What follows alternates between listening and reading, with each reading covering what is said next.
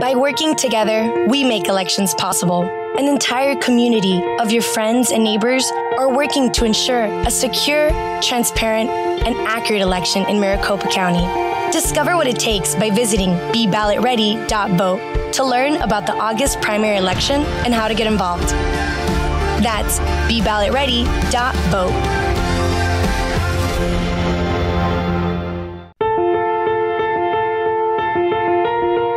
Al trabajar juntos, hacemos posible las elecciones. Toda una comunidad de sus amigos y vecinos está trabajando para asegurar una elección segura, transparente y precisa en el Condado Maricopa. Descubra lo que se necesita visitando tengaboletalista.voto para aprender más sobre la elección primaria de agosto y cómo involucrarse. Visite tengaboletalista.voto. Well, hello and welcome. We hope you liked our new TV commercial, which is part of our 2022 media campaign message to Be Ballot Ready. I'm Betty Galanter, the Voter Outreach Manager for the Maricopa County Elections Department. And thank you so much for joining us today. The Maricopa County Elections Department is pleased to provide information to you, our Maricopa County voters, on what to expect for the upcoming August primary election and the options to participate. But first, let me share our agenda with you. We're going to begin by me sharing some key primary election information.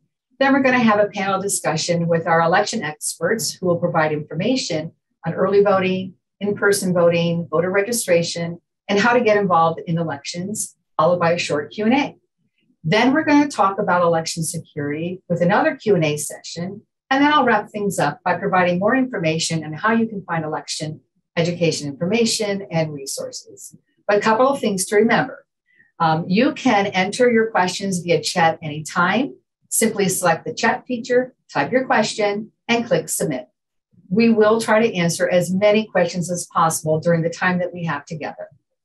This and all of our virtual presentations are recorded, so they will be uploaded to YouTube later for future viewing. And to enhance our time together, please keep your cameras off and keep your mics on mute. So with that, let's get started. Let's take a look at some key election dates. So June 18th has come and gone, but we've mailed out our early ballots to our overseas and military voters. And then what's coming up next week, really soon, is our voter registration deadline. That's July 5th, a key date to keep in mind. July 6th is when we are going to begin mailing out our early ballots for the August primary election to voters on the active early voting list, that are known as ABLE, and to the voters who have made that one-time request to be on that early ballot. So remember, though, if you are an independent voter or a voter registered without a party preference, even if you're on the ABLE list, you must actively request a ballot of your choice. So that would be Republican or Democrat or nonpartisan ballot available for the city or town in which you live. July 6th is also the date when the voting locations and ballot drop boxes are open. July 22nd, that is also a key date because it's the last day to request an early ballot by mail. And we do suggest and we recommend that you mail back your early ballots to us by July 26th so that we can receive it on time. And finally, key date, August section, election day, all ballots must be received by the elections department no later than 7 p.m. sharp on election day. And remember, those postmarks do not count. So ballots received after election day, even if they are postmarked as mailed on election day, they're not going to be valid by law, so therefore they will not be counted. Okay, so let's look at voting options. We in the Maricopa County Elections Department want to make sure that you are aware of all of your voting options for the upcoming primary election. Now that's whether you decide to vote in person or vote online. Our goal is to provide safe, secure, reliable, and accessible choices. So a couple of fun factoids. Did you know that there are nearly 2.6 million registered active voters in Maricopa County, of which 77%, that's right, 77% are on that active early voting list. We are also the second largest voting jurisdiction in the United States.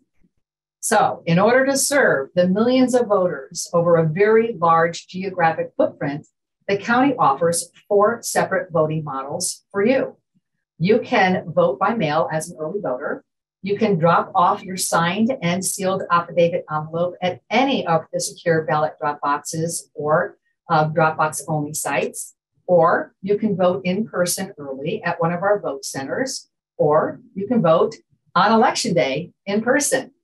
And we're going to have over 200 vote site centers by election day in what we call a vote anywhere vote center model. Now, this allows a Maricopa County registered voter to be able to vote at any one of those vote centers on election day or earlier. And so what this means is this model will allow you, as example, if you are working, to be able to vote in a vote center near your workplace. You do not have to rush home to find a vote center near your home. We think that this is going to be great options, and we will begin opening them, as I mentioned, on July 6th, all the way up through Election Day. And then as we get closer to Election Day, we will provide, by that time, over 210 vote centers. And on average, these vote centers are about 2 miles apart from each other. They are near bus lines and light rail line, bus routes and light rail lines. So they're very convenient. They're located throughout Maricopa County. That includes in serving our rural communities, our Native American tribes, and of course, our densely populated areas within Maricopa County. So this ensures that all voters in Maricopa County will have offered an in-person voting experience or option if they so choose. So let's take a look at locations. Where do we place these vote centers, right? Or how do you find one? Well, what we do is we basically have vote centers based on data. We are data driven.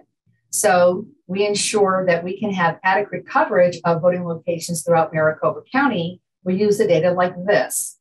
This is an example of a heat map that uses the 2020 in-person voting election data. This map provides great insights to us on where in-person voting may happen during the 2022 elections, where they're most likely to vote.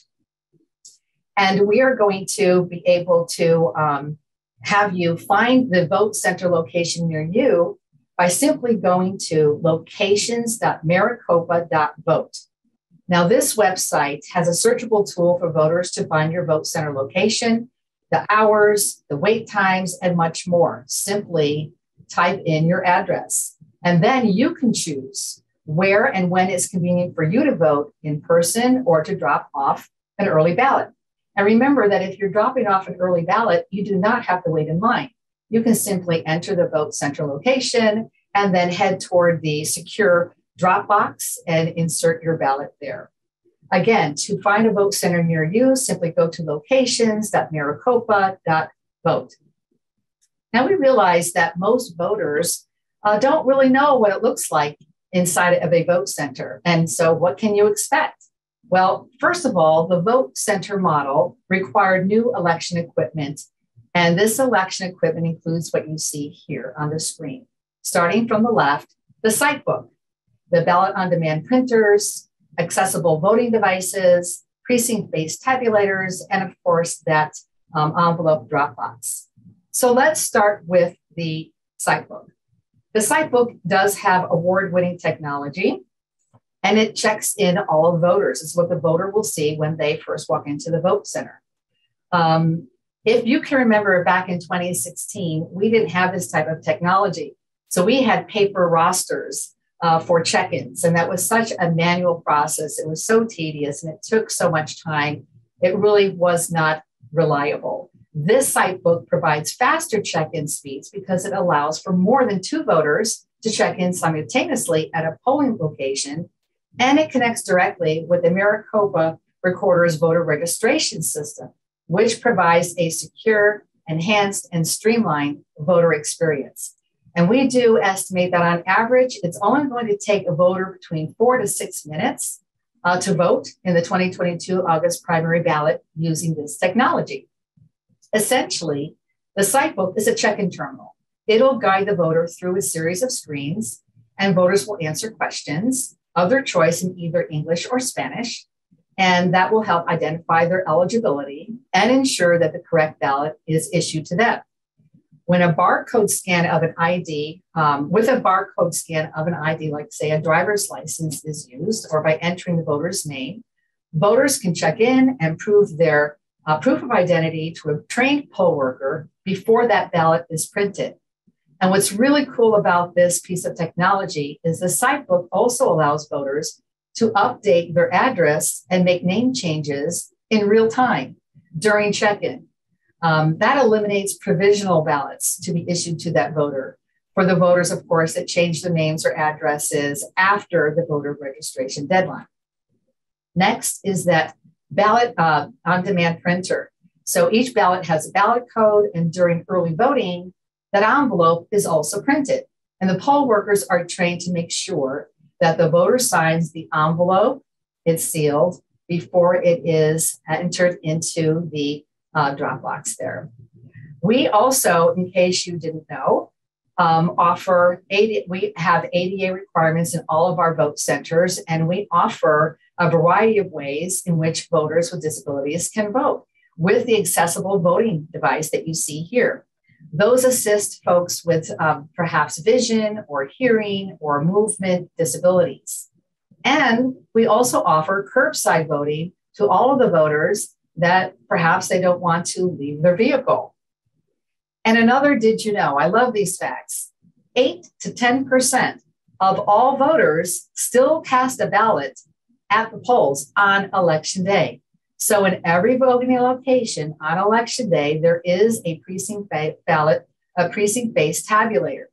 Now, these ballots are counted using these machines, and then that information is stored on memory cards, which is then securely sent back to the elections department at the close of election night.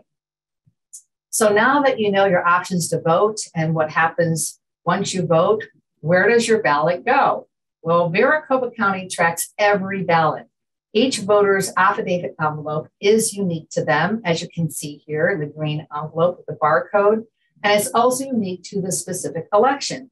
So that allows voters to track their ballot every single step of the way by going online to their ballot dashboard at BeBallotReady.vote or by texting JOIN to 628-683.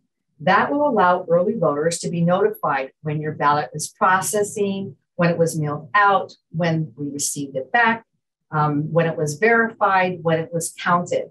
And in-person voters can also get these alerts. We know that this is a great opportunity to allow voters to have peace of mind in knowing that their vote was counted.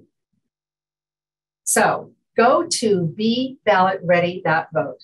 BeBallotReady.vote. It really provides voters with your personalized election information on your own voter dashboard.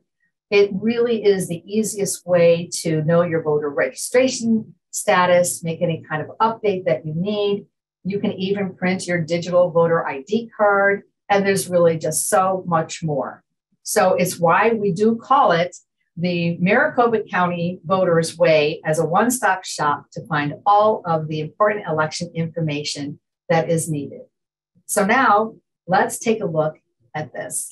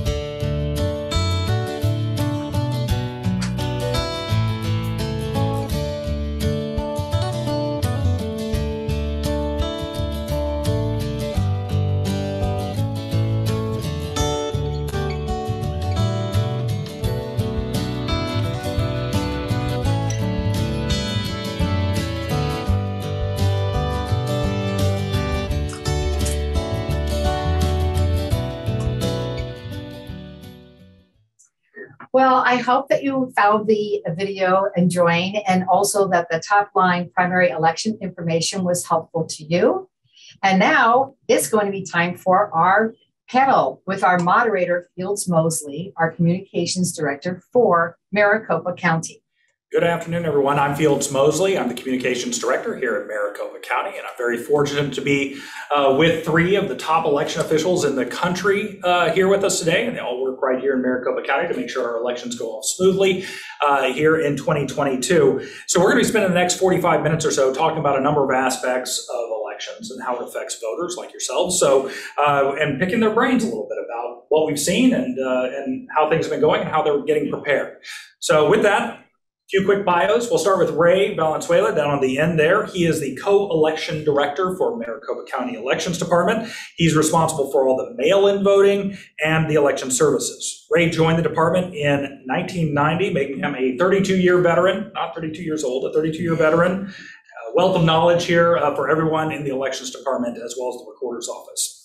So he is a certified elections registration administrator and Arizona elections official, a graduate of the Maricopa County Management Institute, and previously served as both chair and vice chair on the U.S. Election Assistance Commission Standards Board.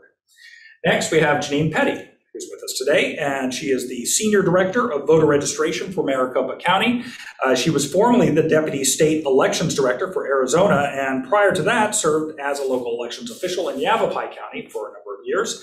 She's a member of the National Association of Election Officials and maintains her certification as an election registration administrator and Arizona elections official. She currently serves on the executive board of the U.S. Elections Assistance Commission Standards Board. Distinguished co-elections director for Maricopa County Elections Department. He is responsible for all in-person voting and tabulation operations. With a strong background in auditing, because that's how I first met Scott.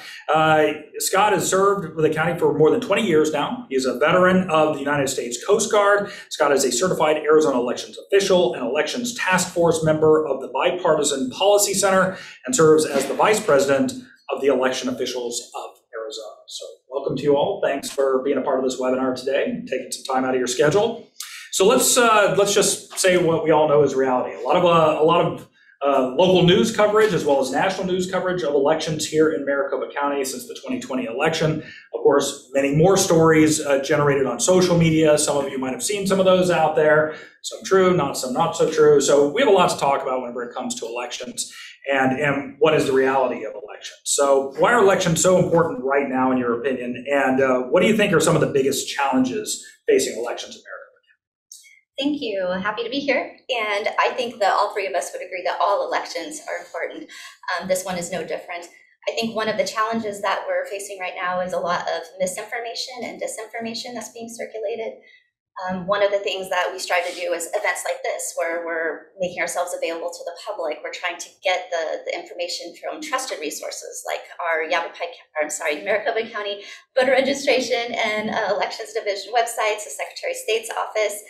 They also have the election site there, a lot of information about how and why we do what we do. And those are the places that we want people to go to get that trusted information so we can start building that trust and integrity in what we're doing and make sure people understand the process. And they can go to Yavapai County for if you live in Yavapai County. Yes. And they probably have reliable information as well, I would assume. Scott, the same question to you. What do you think is important right now, and what are the challenges you feel like elections are facing in America? Well, first, thanks. I'm glad to be here, and I have to agree with Janine that dealing with disinformation is a challenge for all election administrators nationally as well as Maricopa County. We've been the epicenter of a lot of inaccurate information, and that has created challenges for us, especially from a recruiting standpoint and voter trust. But that's not the only thing that we're facing. We face supply chain issues, and something that everyone is experiencing is inflationary pressures. So something that's no different is we have to recruit over 3,300 temporary poll workers to support this upcoming August primary. But typically, a lot of people think that our poll workers and our temporary workers are volunteers, but they're not. We pay them, and usually they make right around minimum wage. But with the challenges of they would all have to commute long distances, especially come support us here at the Maricopa Tabulation Center. A lot of our folks live on the outlying areas of town, so the long distances of commutes, then they would encounter higher gas prices for them to be able to support that commute. And so it's just created a lot of challenges for us to be able to recruit those temporary workers, those members of the community.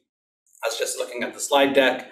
A lot of the faces are the poll workers that will be working out at the community, and being able to ensure that we have enough temporary workers. And I'd say the biggest challenge right now is hiring our warehouse workers and our drivers. We have a great partnership with the Maricopa County Board of Supervisors. We've actually been able to increase some of our salaries up from what was $15 up to $19 for our truck drivers, but it's still not yielding the necessary truck drivers that we will need to support this election. And I will say that we're just went to the Board of Supervisors one last time, and they've approved a bonus. So if we're going to have some of our temporary workers that are working here out of the tabulation center for over 4 weeks or up to 400 hours, or over 8 weeks up to 750 hours, that they will be eligible for an additional bonus on top of their salary of $1,000. So there's some ways that we're working to overcome those challenges. Try to attract people, so now you need to get the word out, right? That's right. Okay, that's what this is, part of this is about. So let's go now to Ray Valenzuela. And Ray, same question to you. You know, why do you feel like elections, obviously elections have been very important in your career, your entire career here in Maricopa County, and what do you think? What do you think some of these challenges are in your lane here at elections? I think my co-presenters have obviously presented the misinformation challenge of trying to, get that truth out there, the supply chain, as far as staffing. And I think we have a lot of things, but one of the ones that probably is in a challenge realm is, and it's on the national level, is really dealing with paper supply. So we have had, and nationally, there are jurisdictions that are having that issue. And we just want to put out there that we are fortunate enough to have been partnered with a vendor that we knew this was coming 2+ years ago. So we are in a good position. We've ordered over 4 million ballots, and that's to accommodate for a primary and a general. So it's a big task to get this done. 4 million ballots for early balloting, 4 million envelopes, 4 million affidavits. So just to give people that knowledge and know, because again, it is in the national media, the challenge for supply chain and paper, that we have overcome that. So at least rest assured that your early ballots and your ballots at your polling places will be available, and we're on top of that. All right, very good. So I want to go back to Scott now. If there's one thing that voters need to know to get ready for the August primary, in your mind, what is that? You're only going to give me one thing? Well, we got 3 people, so I think you guys all have something to say. Well, I think I have the one thing, but I do want to say one thing that voters should know is that 2022 is going to be very similar to 2020, and it's going to be very similar to elections that we administered before that. So we follow state statute and how we design our election plans. And so that will include that voters can choose how they want to participate in the upcoming election. Whether they want to participate through their early ballot that we'll mail to them if they're on the active early voting list, or they want to take that early ballot and drop it off at one of our voting locations, or they want to vote in person, whether that's early during emergency voting or voting on election day at our polls. But for those in-person voters, and since I oversee in-person voting, I just want to make sure that they're aware that we do have ID requirements if they're going to turn up to vote in person. And not all states do. So Maricopa County has been the fastest growing county in the nation for the last 10 years. So we will have a lot of new voters that are moving into Maricopa County, and they may not have had that same type of ID requirement. And we've also then, post-2020, now we've moved to an ID requirement for our early voters as well if they're voting in person. They will be putting that ballot in an affidavit envelope and signing, but in order to get that, they will need to provide ID. For the vast majority of people, that's just their driver's license, right? As long as that driver's license matches the address that's on our rosters, our voter registration system. But if they don't have a driver's license, or they don't have a driver's license that matches their address, there's other avenues as well. I encourage them to go to our website. We have a brand new website, and under the voting tab, you can look, and there's a section for ID at the polls, and that gives them all the different options that they would need to vote in person. All right, there was more than one. Yes. Janine, same question to you. I mean, what is one, maybe 2 things that voters need to know in your mind? Well, coming from a voter registration perspective, I always say that the voter registration database is the foundation of a successful election. You need voters to have an election. So first and foremost, if you're not registered, get registered. The deadline is July 5th. Make sure you submit your registration form. For those that are currently registered, let's make sure that you are checking your registration status. Have you moved? Have you not informed us of a move? Do you want to change your party? Looking those things up and being fully prepared and ready. We have, as Scott mentioned, a great updated website. There's a voter dashboard, so you can get on there, you can check your status and make sure that you are ready to vote. It's Be Ballot Ready, correct? Be Ballot Ready, exactly. So not too hard to find, and it is very easy to use. I can attest to that. I've tried it several times. Ray, in your mind, what are a couple of things that voters really need to know? And maybe from early voting perspective. From an early voting perspective, obviously, the one key thing, because the August primary, on top of ID and this and that, we have 2.1 million voters on our ABLE, or active early voting list. For those of you that are on that, you'll automatically be getting a ballot. However, the one key thing for the state of Arizona is open primary, which means independents can't participate. We want to drive this home because they are the largest group of demographic voters within at least Maricopa County and probably the state. So as an independent voter, especially if you're on ABLE, active early voting list, we can't automatically send you that ballot because we don't know which one to send you. The primary is a nominating election, so you must, to participate, you select, tell us, do I want a Republican? Do I want a Democrat?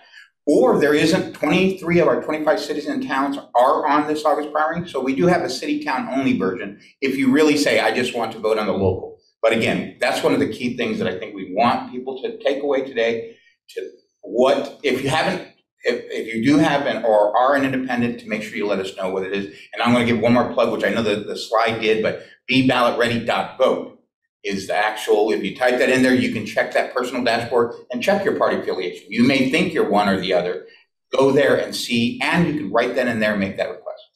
And it also tells you which elections you voted in the past, correct? Yes, actually, it's a really nice feature. It gives you right up front at least 10 years worth of voting history, how you voted, did you vote early, in person. So it's a lot of personal voter information. That's why it's a personalized election dashboard that'll give you your party, your mailing address, your resident address. Some people, that's another thing for mail voting. Sorry, that's the second point then. But a lot of people don't realize they have a mailing address or they think they do. So that's another thing to look at on that beballotready.vote. Yeah, I was surprised. And because the primary is different than the general, it's always a good point. And I know you guys have been out there talking about this a lot. It's a good point to drive home because, I went on there not too long ago and I saw, wow, I've never voted in a primary. And, and I hadn't even thought about that. I thought I had. So I know our memories all get a little bit fuzzy because it only comes up every couple of years. But yes, that's a big deal. It's making a point of voting in the primary. Can I just add one thing to piggyback? Of course you can, Scott. So you're in charge. You're a co-director. Come on. So before those independent voters, they can make that ballot request all the way even up to election day if it's in person at one of our voting locations as well. Very good. All right, next question. Let's talk about continuous improvement. That is part of the elections department mission, and I know you guys are always looking at how we can be better because this is we have a lot of voters here in Maricopa County. It's a huge voting district, right? So, Scott, let's talk about continuous improvement. What do you see? What have you guys improved? What are you working toward? So I'll again focus on some in-person improvements. So first, we are expanding the number of voting locations up from where we were in the August election 2 years ago. We're expanding from 99 to up to over 200. And I saw that Betty had that on her slide earlier in the presentation. But to make sure that those voting locations run very smoothly, we introduced a brand new premium poll worker training course. It's a 2-day course, 16 hours of training. We have one premium poll worker trained. Usually it's our inspector, the supervisor of the location, at every one of those locations. They're trained on everything from how to use the equipment, how to troubleshoot the equipment, right, how to change toner if our printer runs out of toner, all of those types of things. But we go through a lot of scenarios based off prior elections, challenges that voters would have had. And this really allows us to provide the optimal customer service. So we can have our poll workers work through solutions and identify, okay, this is a challenge that a voter's had. How can we best serve that voter so they can have a positive in-person voting experience? All right. Janine, what about in voter registration? Well, we have been moving and shaking in voter registration. I think that everybody that was an existing registered voter was should have received a brand new voter ID card as part of the Independent Redistricting Commission changes to boundary lines. So we were required to send out brand new voter ID cards. And as part of that, we gave our voter ID cards a facelift. Voters can get all of the information that they need to about the status, making sure that everything on that voter ID card is current and correct. In addition to that, we, again, touting the website, that voter dashboard, you can go on there and you can also print off a digital voter ID card if you want to have it fresh and handy there. In addition to that, on our new voter ID cards, there's also tons of links and information about how you can get involved in the process as well, and maybe come and work for Scott or Ray doing some election work on election day. Yeah, we hope so. We hope some people take advantage of that. And Ray, what about you with continuous improvement? Where do you see things going? Obviously, it's not just a mission. It is a requirement for us to continue to improve and better. And kind of segueing off what both of my co-presenters are saying, for early voting, sticking to divisional presentation, I think we do a great job of early voting. It's making that information and presenting it to the voters, how much checks and balances are in this process. But on continued improvement, specifically what we listened, one of the things is signature verification. We obviously do signature verification, 100% on all early ballots that come back are signature verified. One of those things, though, there is, and one of the, maybe it's not misinformation or disinformation, is how do we go about curing those if something doesn't match? We get that, something, my signature's changed. Well, the fact of the matter is continued improvement is we have a process built into where we're notifying voters, have been, and doing early voting for 30 years in Arizona. We notify them by email, by letter if we have a question on their signature. And one of the key things is by text. And again, I don't like to promote a certain company, but we are the Amazon of elections. People love to track their packets. You can track your ballot. You can do that through texting the word join to 628-683. Sign up to get those tracking messages. And that will tell you when we're sending your ballot. That will tell you when we got it back, that it's under signature verification. And to that point of continued improvement, if we have a question on the signature, it will tell you, call us. But one of the features that we've added on top of text, on top of email, on top of a letter is we have a process or an application that's built out that's called Text to Cure. It's one more feature that hopefully you don't have to use, that you're not one of the folks. And we did a really good job.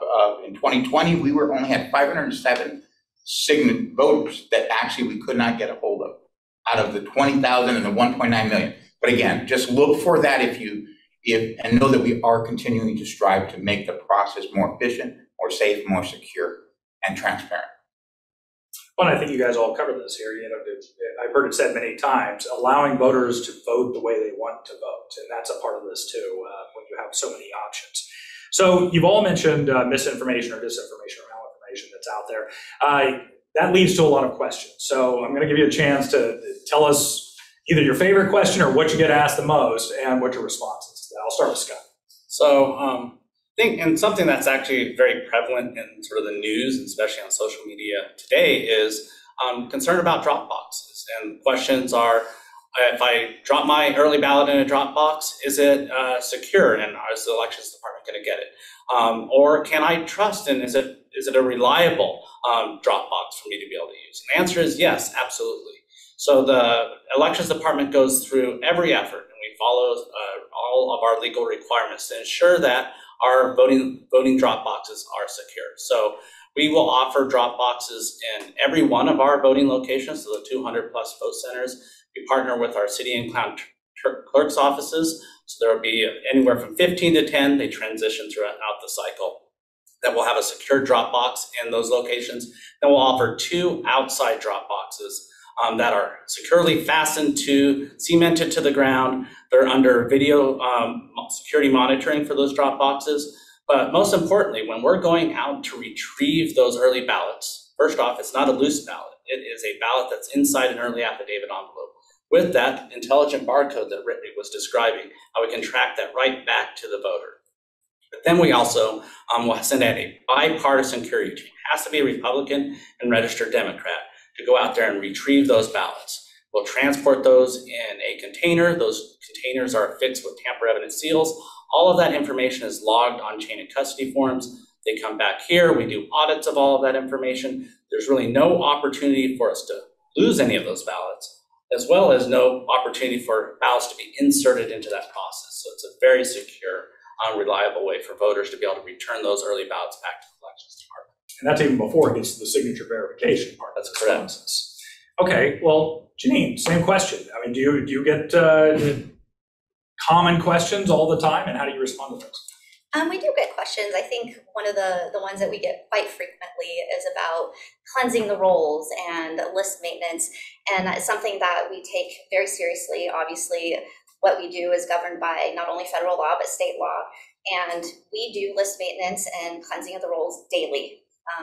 Especially though before elections, we are sending out lots of election mail, verifying that the mail is getting to the voter. If it doesn't, the United States Postal Service lets us know, or the voter, whoever's at that address, will let us know this person's not here anymore. So we're continually cleaning the rolls. We also have staff that goes through obituaries daily. We also get our monthly reports from the Arizona Department of Health and Vital Statistics. So we're removing those people as well from the rolls. In addition, we do get reports from the courts about people that unfortunately have been committed a felony and need to be removed from the rolls.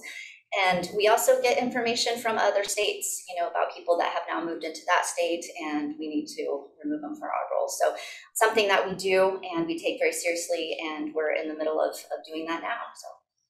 And I believe you mentioned earlier that voters can also take action if they happen to move to another state. Exactly. They can remove themselves from a role here, so it doesn't even have to go to that. Sometimes, voter registration is not the first thing on your mind when you're doing a big move, but it is very important. So please remember.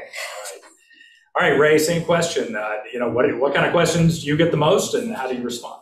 And from an early voting perspective, I'd actually like to segue a little bit because it does tie to the drop box and tie to list maintenance. Early balloting revolves around voter registration to the extent that one of the things I want to point out, if you get an early ballot, there is a point where it's not 100% because people are moving, just as we were talking, probably 10,000 people move.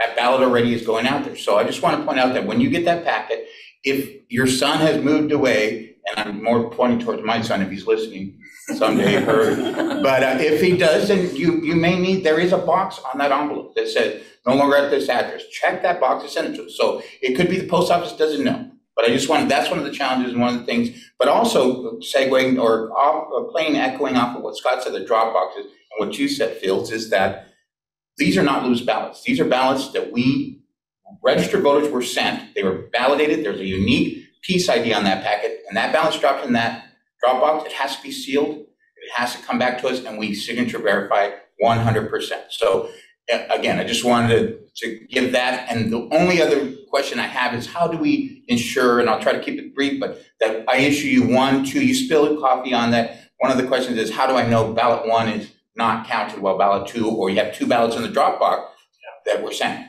The answer is that unique piece ID. For me to send you a second ballot, we call it the 01, I need to void that, kill it off, for lack of a better word, and then I can reissue systematically a second. So there is a lot of checks and balances in all of these processes, starting with registration verification, starting and ending with that signature verification and that system of checks and balances that track that ballot and allow us to issue and reissue.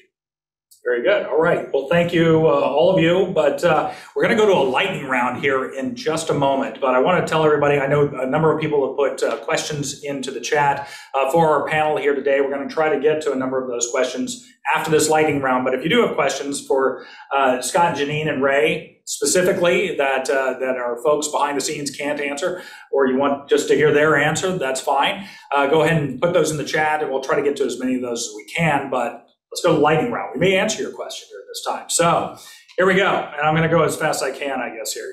15 seconds or less.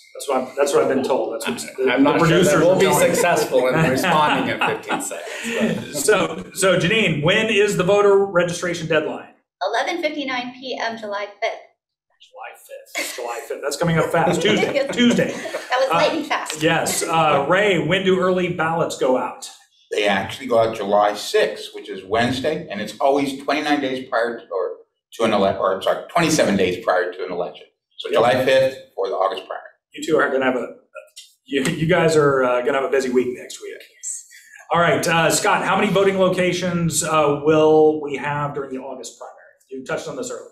So, well, for election day, it will be about 210, could be 211. It always could fluctuate slightly but it depends on the phase. So go to locations.maricopa.vote to find locations that open 27 days before the election, which will be, there's 10 of them, and then find hours of operations at that website. Okay. I think we touched on this too, but I'm going to hit it again. Janine, what's that checkbox on the outside of the yellow envelope for? It's if you receive that ballot in the mail and the addressee does not live at that residence any longer, check that box and send it back. Very good. Ray, how can voters track their ballot? Texting the word join, 628-683, or through beballotready.vote on your personal dashboard. All right. And Scott, will voters be able to find wait times online if they want to vote in person? Yes, they will at locations.maricopa.vote, and it's a sortable dashboard that you can type in your closest location, or you can sort by the wait time. We update those every 15 minutes for every one of our locations in SoCal. All right, say that website one more time, slowly. Locations.maricopa.vote. There you go, write it down. All right, that's a pretty easy one. Thank you, Scott. And Janine, can independent voters vote in the primary? I know we talked about this a bit. Absolutely. For those that are on our active early voting list, they do need to let us know what ballot they want. And as Scott mentioned earlier, in person, you can make your request at that point. Okay. And Ray, is the tabulation equipment connected to the internet? Answer is no, no, and no. But I mean, never has been. It never has been, and it is, again, you can go to beballotready.vote when that's a sole encompassing. There are actually short videos on that, and at the bottom, one of these are tabulator secure. Short video, watch it, it'll show you everything you need to know. All right, very good. And Scott, one last question. When can voters expect us to post the results, and where can they find them? So our first posting will be 8 p.m. on election night, and that will be all of the early ballots that we've tabulated at that point in time. They can go to results.maricopa.vote, but we will be then posting results throughout the evening on election day as we're bringing back those results. Maricopa County's over 9,600 square miles, larger than 7 states, so we could be posting results up until 1 a.m. in the morning the following election day. And then one thing that people don't know is that cure deadline. So voters, if they had a questionable signature or if they showed up and were issued a provisional ballot because they didn't provide sufficient ID, they have until 5 business days after the election. So that will be when we post our final results after that point. That was longer than 15 seconds. All right, so our first question comes to us from Dave, and precinct-based tabulators is what we're talking about here. We need to define precinct-based tabulators. Whenever you go and you vote at the precinct or at the vote center, is it counted right there on a tabulator? So if you are voting on election day, we offer our precinct-based tabulators. And yes, their vote is tabulated right there when they insert their ballot. And it's the voter, not our poll workers. They'll insert their ballot and they get a little check mark and it'll show up on the little screen and it makes a little noise. And that's how the voter knows that that ballot is cast right at that point in time. And all of that's logged on memory cards, encrypted memory cards, and then also through a tally report that's on the precinct-based tabulator. If I may add, just because I saw Dave's question and he was more, what does precinct-based tabulator mean? And in past, it's a holdover. When we used to have precinct-based, you had to go to an assigned location, and that tabulator tabulated only that precinct. Just so that you know, it is still a precinct-based tabulator, it just happens to be programmed to handle all of the 1,000 precincts in Maricopa County, all of the election day variations of styles, as you call it. So it's still called a precinct-based tabulator because it now tabulates all precincts. Yeah. Gotcha. This was part of our upgrade of our equipment, right? So we could do this kind of thing. That's correct. And on election day, we have upwards of 6,000 different ballot styles just for the election day ballot. And that tabulator can tabulate every single one of those. All right. Thank you. Hopefully that answered your question, Dave. I believe it's Janita had another question, and it was about training to be a poll worker. And when do these trainings take place, or are they all virtual? How does the training happen? I'm not sure. Looking at you guys. Probably me. Is that you? Okay. So we did offer for the last 18 months premium-based training for all of our inspectors at our voting location. That's 2 days of training. But if you are assigned for this specific election, 45 days in advance of the election, we start our poll worker training. We actually started that last week. And we offer both computer-based training, so it's a couple hours of training that our poll workers will go and they learn just the basics about the upcoming election, some basics about the equipment. But then they will also be offered a in-person training that we're having at remote locations throughout the entire valley. So we're trying to cut down on that commute that our poll workers would have to encounter to even go to their trainings, making it much more accessible for them to attend. Very good. Okay, so I got another question here, and this is from Becca, and this is about the text messaging feature that Ray has mentioned several times. And I've used it, and it works, but I mean, I also get 5 potential spam calls every single day on my county work phone. So, I mean, how does somebody know, even though they opt in, I mean, how do they know it's real whenever the county is texting them from this, to tell them their ballot is in? That's a valid question. Again, just like the Amazon of elections that we are, we know that people will get and could. Now, ours comes from a specific number, but on top of that, it identifies this is Maricopa County, and if you're used to getting it, you'll see and recognize it from the number that it comes through. But on top of that, it's very short, very eloquent, to the point of saying, this is Maricopa County, your ballot is being prepared and will mail on this day. This is Maricopa County, and your ballot has been received and under signature verification. Again, one more time, this is Maricopa County, and your ballot has been signature verified and sent to be counted. So it is, again, just recognizing that, and we will, if there is for some reason that's not clear enough, then they can always call 602-506-1511 and validate their status, or again, go to beballotready.vote and use that as a one-off status check. That's a great reminder that you can go there and you can check it yourself on the website, and you log in. You know it's the official website. You have to put in your information to get logged into your personal information file status. All right, and I believe it was Barbara had our next question. I hope I got the name right. Becca had our last question. Barbara has this question. If she goes to drop off her mail-in ballot at a vote center on election day, does she have to show her ID? So no, she does not. So the great thing is she doesn't even have to stand in line. She can skip the line, go right into our voting location. Our poll workers will welcome her and then show her directly to our secure ballot drop box. Then she'll be able to drop off that early affidavit envelope, the ballot still sealed inside, into that envelope. And then those ballots in the affidavit envelopes, along with everything that's voted on election day, will be securely transported back to the elections department. If I can add to that, your proof of ID for an early ballot is your signature. That's why, why don't I got to show ID? Because number one, it has to be sealed in that envelope. It has to be signed, and when we get it, it has to be remain sealed. It has to be the ballot that we issued with that unique ID number, piece ID, and that signature is vetted. So that's why we can't allow them to bypass the line. They're not checking it. And actually, on continued improvement, one of the things that we learned is looking at lines when we had those. We're fortunate we're doing a better job, but there were people in line on some of the B-roll, as it would be called, standing there leaning over with the green affidavit in their hand. We now make a sign that we put out in front of, in those lines, that says bypass the line with a big picture of your green affidavit. So one of the continued improvements that get those people out of the line they don't need to be. And I'll actually throw one thing in here as well. Most of our voter registrations come from online from the motor vehicle department. So if you know that your signature from your driver's license is not how you sign now, you might want to update your registration, give us an updated signature so we can avoid problems with signatures not matching or changing over time.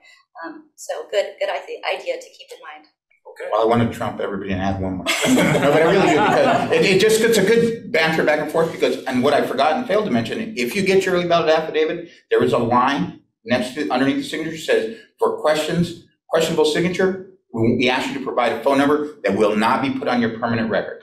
It's only used if it's questioned. So that's how we actually address a lot of them, is that maybe it is an MVD signature that you register when you're 18 and put a heart over your eye, like my registration form has. I didn't realize I'd be 32 years in this field.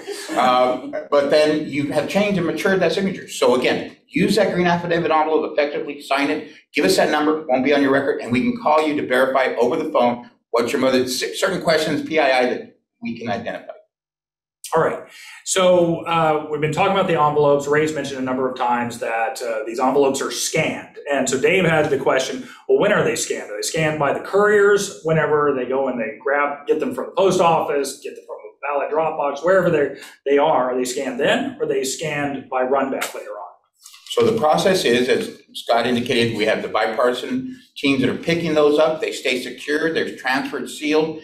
They then are taken, when we're ready, they're taken to our vendor, Runback Electric Services, which their only job is to basically take a digital image of that, secure those live packets sealed in the packet into a vault, and send us those images. We use that image to review the signature, compare it against a known vetted signature on file for the voter. So it's during that process that we pick up from the post office or pick up from the drop box. We take those directly to this vendor through that high-speed process, capture these. We could get upwards of 100,000, 200,000 a day. So they're scanning those, and and this is a best practice, a continued improvement one more time, where we're not physically handing those live ballots throughout the whole department. We're taking a picture, putting them in a safe, secure vault. We're utilizing that digital image to do that verification. And at that moment is when they're scanned, and then we disposition them internally here. And then we send back those dispositions, a little bit more techie than probably they want to know.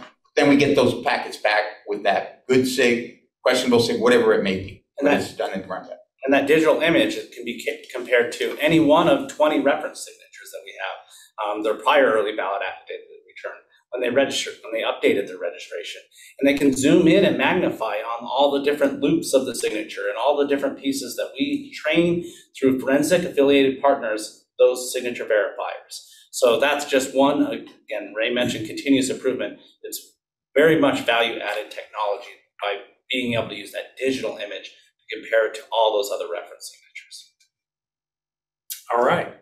So John has a question about, and this is a good question, if he goes to a vote center or a precinct location and he votes, let's say he votes in Scottsdale, how does Tempe, Chandler, Phoenix, everywhere, how do all those other vote centers or precincts know that he voted? So we have a secure real-time connection through our site book check-in stations. This is not our precinct-based tabulators. As Ray said, they're not connected to the internet. But we have a real-time secure connection from our check-in station back to the voter registration database. And as soon as they check in, it immediately notifies the voter registration database, this voter's checked in and received a ballot. So it will not allow us to issue them another ballot. Or if they had received an early ballot, and now they've checked in, we'll immediately cancel off that early ballot. So there's absolutely no way for them to check in and receive two ballots. It will force them, so if they went to Scottsdale, then they decide to drive to Glendale. When they arrive in Glendale, they will be forced to vote a provisional ballot at that point in time. All right. Thank you for that. Diane has our next question, and it might have a similar answer, actually. What happens, what does a poll worker do if somebody shows up, let's say from Yavapai County or from Yuma County, and tries to vote in Maricopa County because they want to get that vote in? Maybe they're here visiting or something like that. What does a poll worker do? So the poll workers are trained to first try to explain the scenario or situation to that voter. So in Yavapai County, if they do choose to vote here, that ballot will not count because they're not eligible to vote on any of those local contests or races. So the poll workers walk through and explain that to them. Now, because of the Help America Vote Act, we cannot turn a voter away. So if they are demanding to vote, at that point in time, then the voters would offer them a provisional ballot, allow that voter to cast that ballot. It would go into a provisional envelope, and then research would be done. Because it is possible that maybe that voter moved, they registered here, and they registered prior to the voter registration deadline, and our system wasn't updated because it was through a paper form, right? And our voter registration team's still processing those paper forms, Janine's team, and so they need to do that research. So that's a federal protection that's established that we can never turn a voter away. But if they truly do live out of state or out of the county, that ballot will not count. I got another question, and we touched on this a bit earlier about the teams that go and get the ballots, whether it's from the Postal Service, the drop box, and the makeup of those teams. Is it a singular person? Is it 5 people, 2 people? What is it? It's never one person. It's always teams of 2 or more. And state statute requires that they have to be bipartisan. What that means is they have to be a registered Republican and a Democrat. Anytime we're going out and moving ballots, so that's whether that's our couriers retrieving the early ballot affidavits from those early voting locations, or whether it's the poll workers coming back on election night from the voting locations to our receiving sites. Again, they have to be a Republican and a Democrat, and then we'll set up receiving sites throughout the valley, 15 of those, because if you think about it, those poll workers started their day on election day, some of them at 5:30 in the morning. They may not be closing up that voting location till after 8 or 8:30, and then they have to drive. And I mentioned Maricopa County is larger than 7 states, so we don't want them driving all the way from Wickenburg to downtown Phoenix. So we'll set up a secure receiving site. It'll be staffed with patrol deputies, and then also bipartisan teams of county employees, Republican and Democrat, receiving all that equipment, and then also creating another chain of custody document, a checklist, making sure that those poll workers delivered everything that they were supposed to that receiving site. If I may just add a little bit, because I don't want those folks that are independent, we just talked about how they are one of the higher demographics. We also have a recognized party, the Libertarian Party. They are participatory in this process as well. There are statutes that drive that the rep and dem for certain, example, adjudication board must be of the 2 major parties.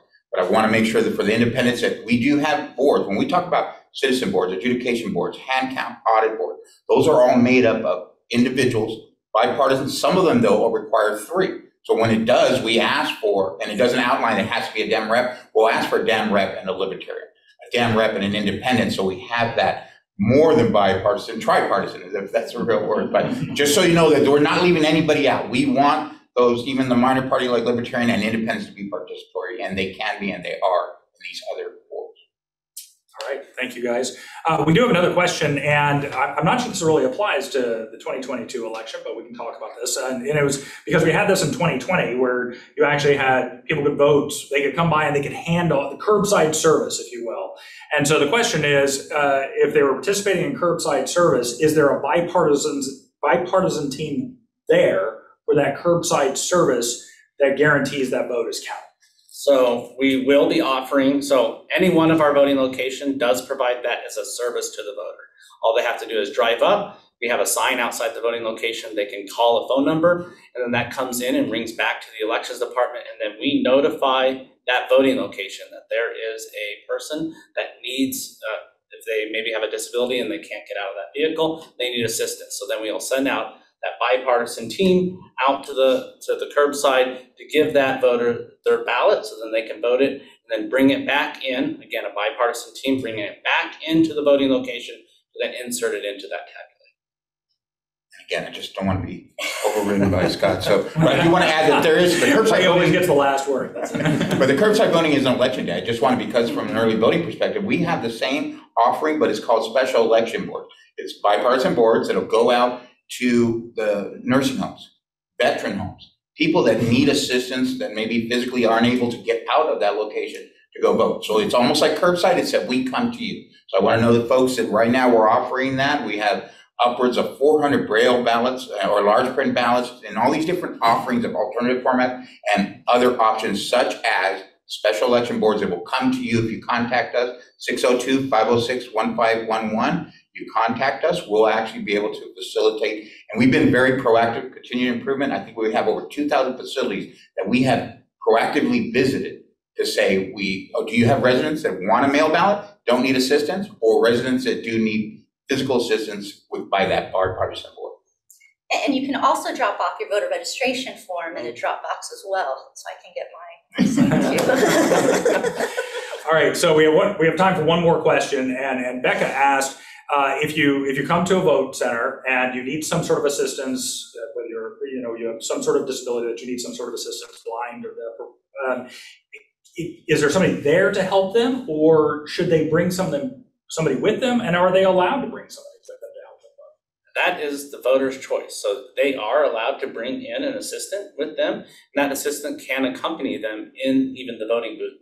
We also offer an accessible voting device, so that serves voters with vision impairments, hearing impairments, or mobility impairments as well.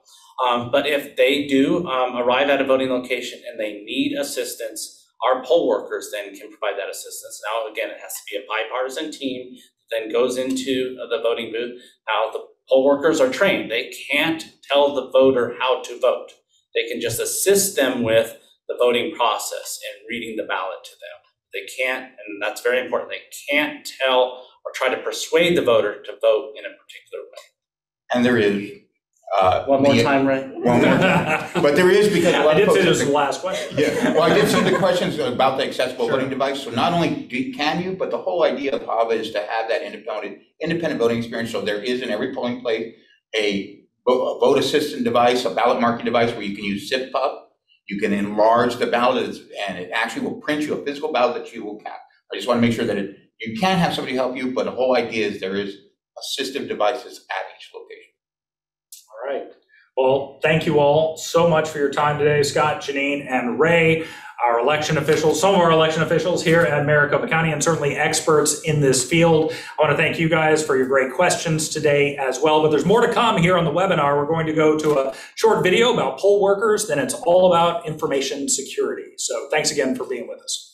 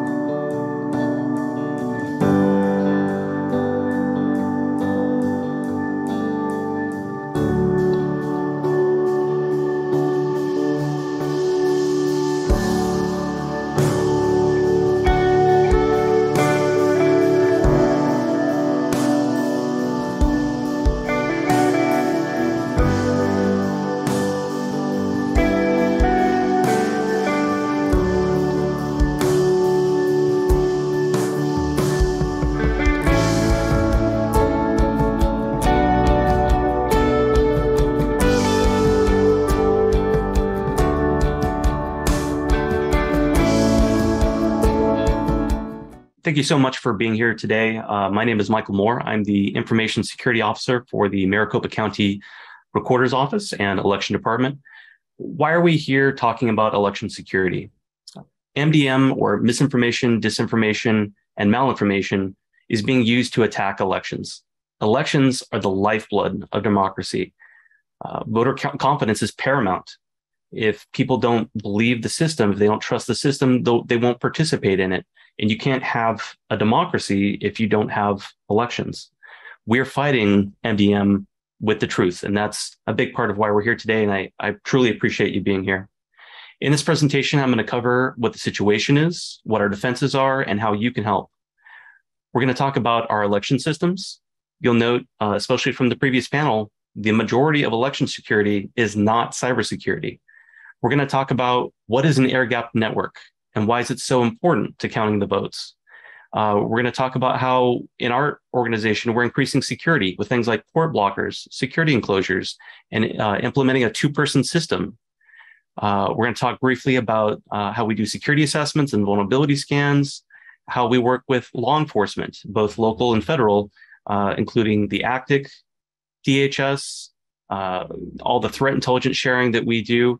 And we're going to close out with the biggest threats and really go into MDM and how we're combating it. So first, this is a high-level logical diagram of the election systems that support elections. In the top left, you can see that we've got our elections website. That includes both recorder.maricopa.gov, as well as our new website, elections.maricopa.gov. That's connected via our county network to the voter registration system, which, obviously these things need to be connected to the internet because, it's a website. If it wasn't connected to the internet, you wouldn't be able to see it. As mentioned in the panel, we also have our site books, and our next slide is going to go into just a little bit of detail about the site books. But last but not least, certainly not least, is the election management system. And this is the closed air-gapped network. It is not connected to the county network. It is not connected to the internet. So a majority of our voters actually participate with early voting and by mail. So many of you may have not seen our site books. These are custom in-house developed check-in machines that connect to the voter registration database and facilitate voting in person. The bottom picture here is the ballot on demand printer setup. We have over 10,000 ballot styles. It's closer to 19,000 ballot styles.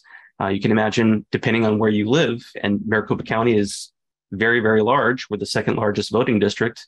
That completely dictates what's going to be on your ballot.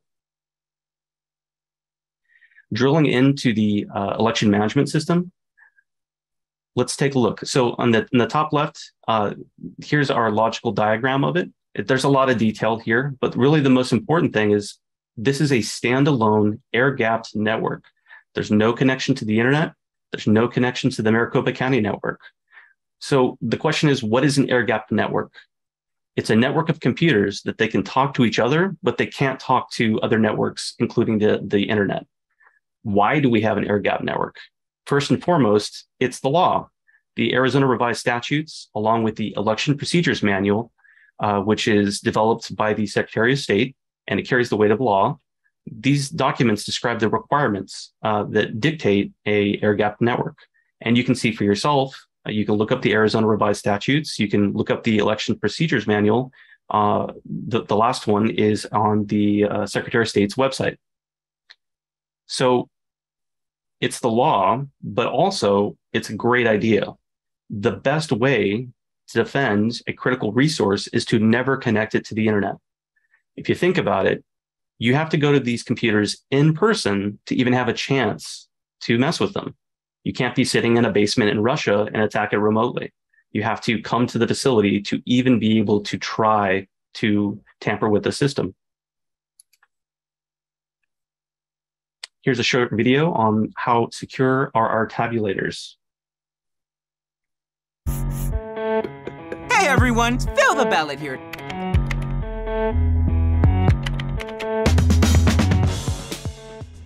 In Arizona, voters use paper ballots to cast their votes. The tabulators are the machines that the Maricopa County Elections Department uses to count those ballots. Before and after every election, our tabulation equipment is tested to make sure your vote is accurately counted. After the election, political parties also do a hand count audit of the results. These are the machines that count early and vetted provisional ballots. And these are the machines you see at the voting locations that count election day ballots. None of the tabulation equipment is connected to the internet.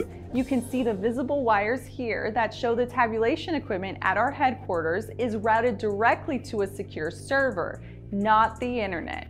This secure server is where results are stored. It's behind glass and on display for the public to view. Anyone can log on to maricopa.vote to watch as our team counts ballots. The cameras stream live 24/7.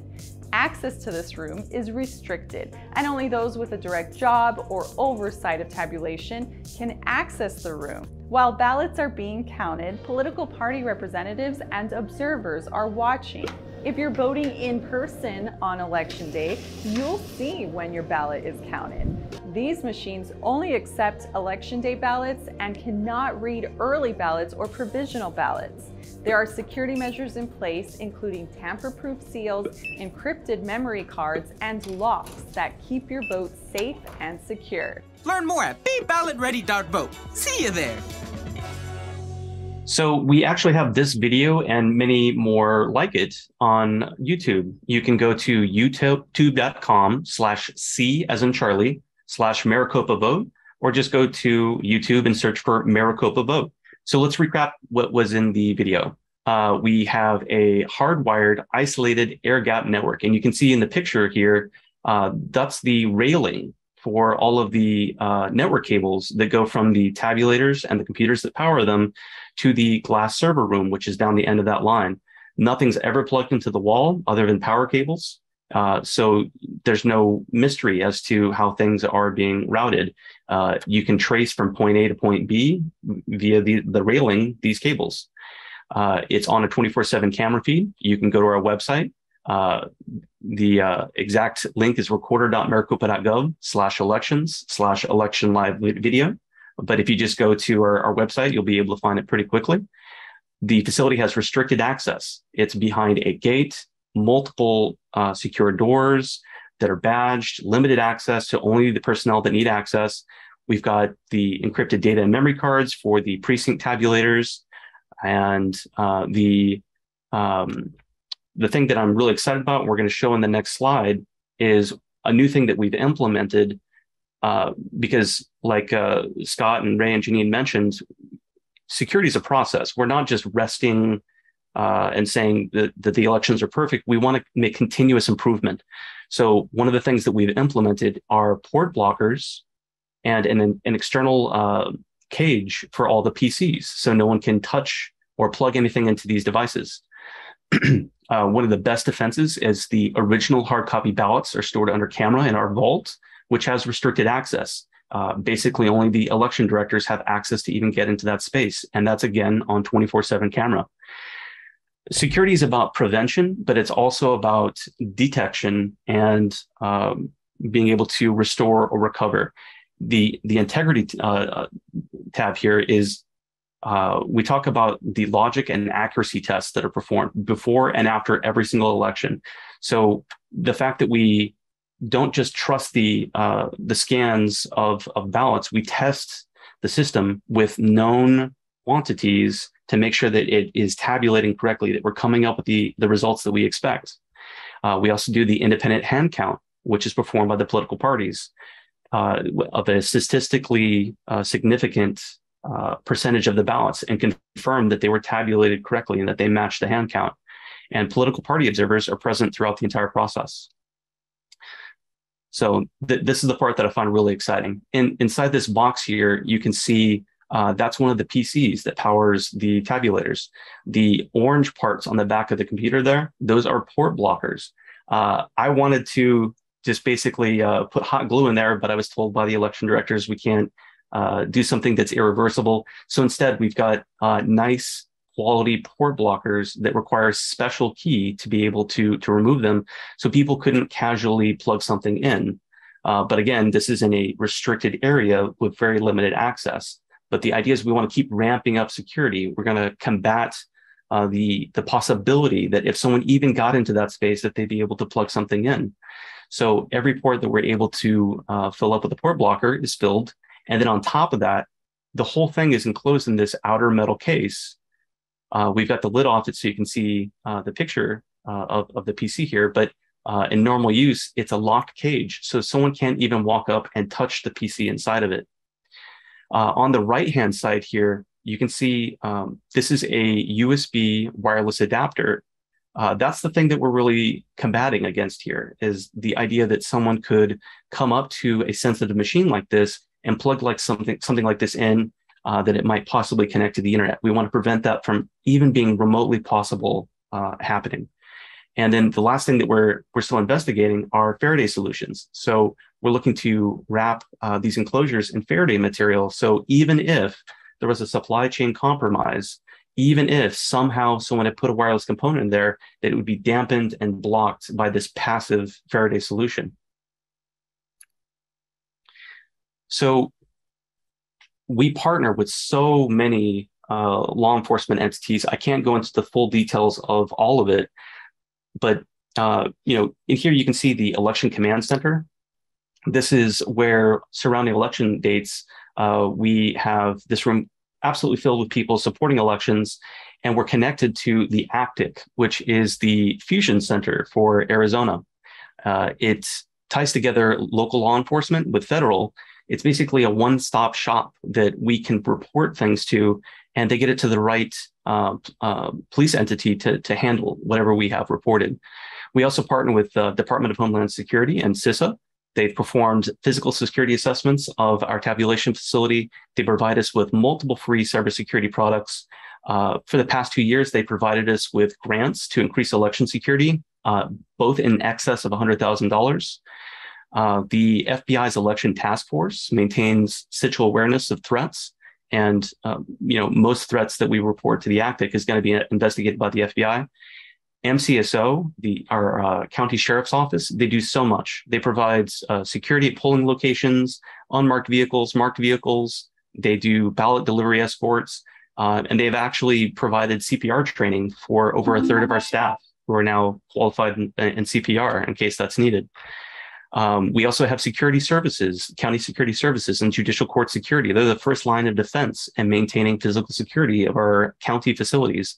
And then other local law enforcement, our poll workers are set to call 911 if needed. The National Guard is prepared to support us if needed.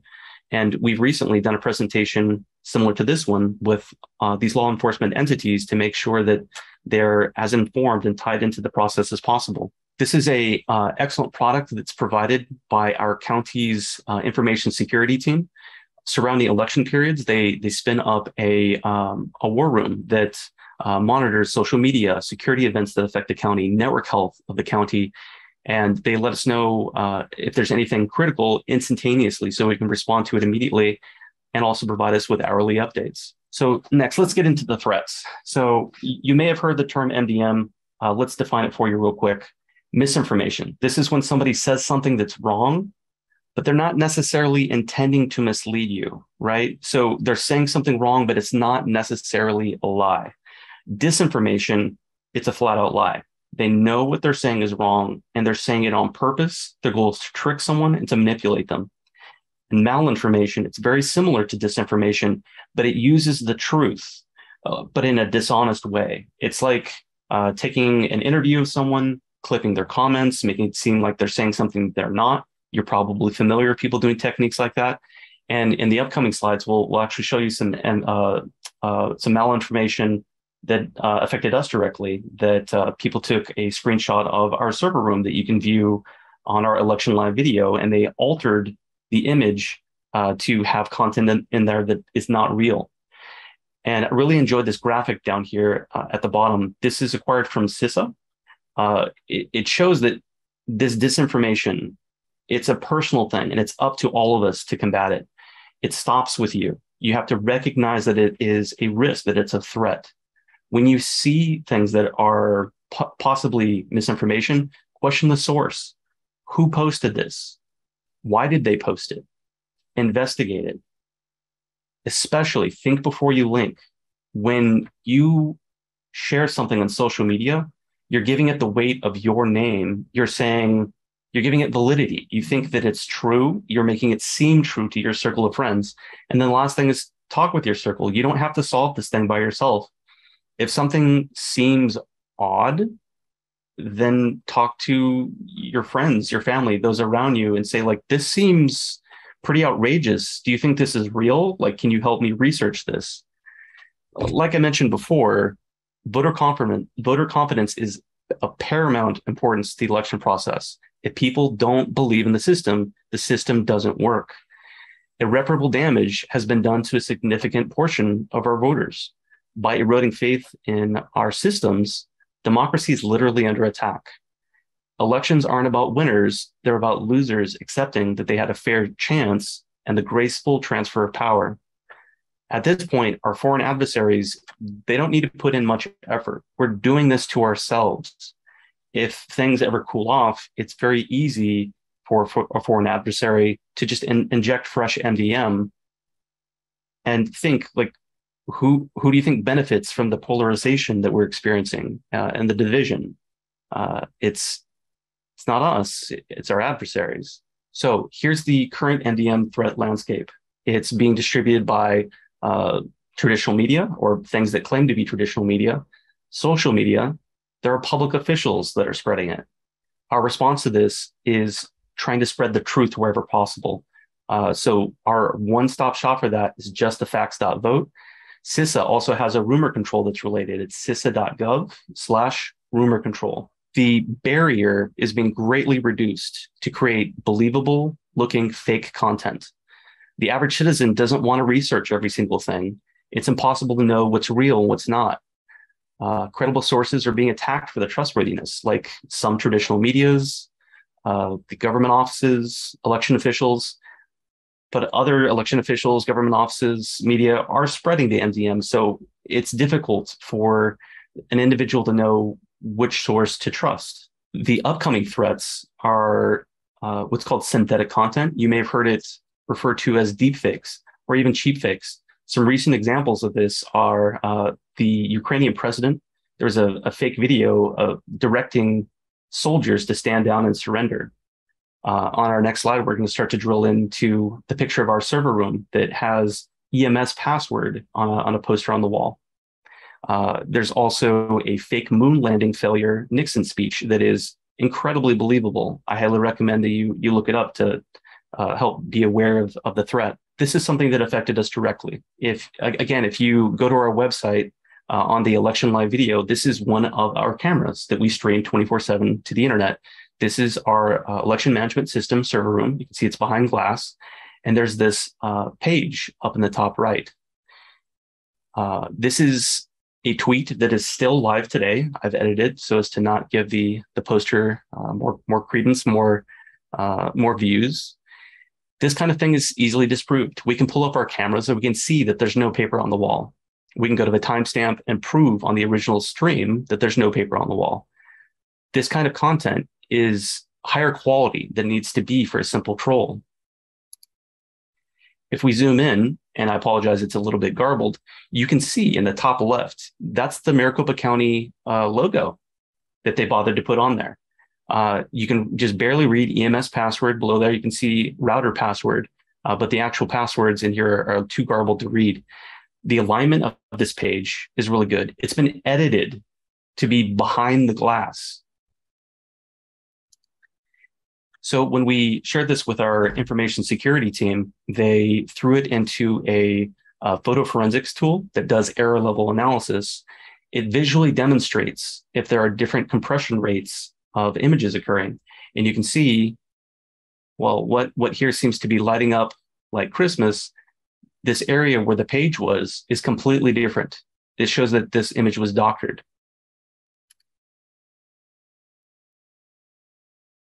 So this is it zoomed in a little bit more. You can tell that this is completely different. It doesn't have the same compression errors as around it.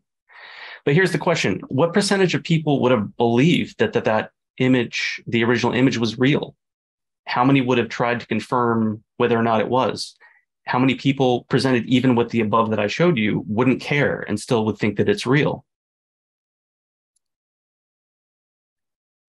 So here's what it comes down to. Like, how can you help? I really enjoyed this quote. If you want to go fast, go alone. If you want to go far, go together. In elections, we want to go far. In democracy, as a nation, we want to go far. We have to go together. How can you help? 1, please vote. Please vote informed. Volunteer to be a poll worker. Demand intellectual integrity of yourself. Demand intellectual integrity of others. Normalize requesting citations. Think about it. You know, people that believe in conspiracy theories, ones that have been repeatedly debunked, that lack evidence, that have cost real taxpayer dollars, they're contacting their election officials. It seems that people that look at the evidence of clean elections, that see a lack of widespread fraud, aren't contacting their elected officials. So it's this feedback loop of election officials that believe the MDM, and then their constituents are calling back to them. People tend to only vocalize when they see something negative. We're also hiring thousands of people to run major elections. Some of those people are going to believe that elections are corrupt and that they're being stolen. When you come at something as thinking that you're righting a wrong done to you, you feel like you're free to do anything. We need people we can count on to not try to throw a wrench in the works and report up the proper chain if they see something that's wrong. Speaking of intellectual integrity of yourself, everyone is susceptible to confirmation bias. We believe what we believe, and we tend to cherry pick evidence to back up those beliefs. When you hear something bad about someone that you like, you don't want to believe it. When you hear something good about someone you do like, you do want to believe it. And we have close family, friends, leaders that we trust that share our beliefs. It can be difficult to challenge those that are close to us. But if we don't, that's called groupthink. When you share a feeling of solidarity and you're highly concerned with maintaining the relationship with the group at all costs, that's what blew up the Challenger, because people were afraid to speak up. And the last thing I want to leave you with is a quote from Carl Sagan: extraordinary claims require extraordinary evidence. So when you hear extraordinary things, please demand extraordinary evidence. So that was an awful lot of wonderful information. And I thank all of our presenters, our moderator, our panelists, and also you, our voters that asked so many great questions. We really appreciate that so much. We are here in the Voter Outreach Department to help you understand more about elections information, educating you, and hopefully you feel that by us being able to share this information with you, you have more understanding and more trust in the elections process. I would like to share with you a couple of the great websites to go to. Remember, this entire presentation is being recorded, so it will be uploaded sometime next week to YouTube, and you can view all of this and get all of the special links, so you don't need to necessarily write everything down. But elections.maricopa.gov. This is our new website. It is amazing. It has so much information. This is where you can get to your voter dashboard, beballotready.vote. This is a website where it's, has an easy toggle, Spanish to English. It's very responsive, so easy to get your information. So please do go to elections.maricopa.gov. Also, if you haven't subscribed to our newsletter, Just the Facts newsletter, it comes out monthly. It is a newsletter that provides lots of great information in a very easy way to view, whether it's on a cell phone or whether it's on your laptop.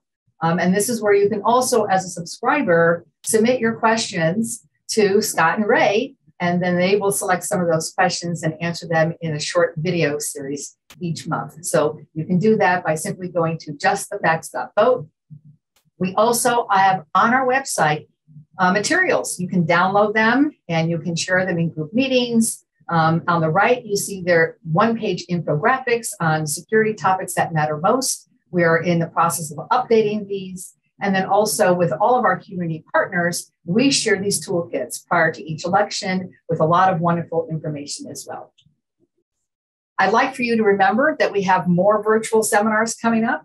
All the ones in the past you can view on YouTube now, but also in September, we're going to have a 45-minute virtual workshop to talk about in-person voting, and then October 19th, tabulation. We'll have another 90-minute seminar just like this one in September, but it will be all about the general election and what you can expect with the general election. And then we've got lots of public voter events. You can see all of the events on our voter education webpage on our new election, on our new website. But a couple here, we have wonderful public water days events at some Phoenix parks. They're really a lot of family fun, and we will provide a lot of wonderful voter education information and materials. Also, the public is invited to attend Mesa Community College. We have great events coming up in September and October to celebrate Constitution Day and National Voter Education and Registration Day. So save the date there. And last, I do want to mention, get involved. We, as Scott had mentioned, need to hire over 3,300 temporary workers, and it's so easy to get involved. Go to getinvolved.maricopa.vote.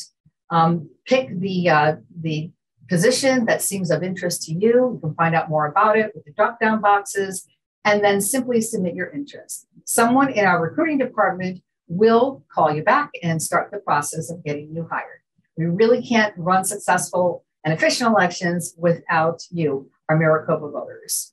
And that includes our high school students that are at least 16 years of age. They can also participate and get paid for working in elections on election day as a student election clerk. This information is also available on the website. So to recap, we've got wonderful information for you. Subscribe to that newsletter at justthefacts.vote. You can apply for our student election clerk at outreach@risc.maricopa.gov. Get involved. We need you at getinvolved.maricopa.vote.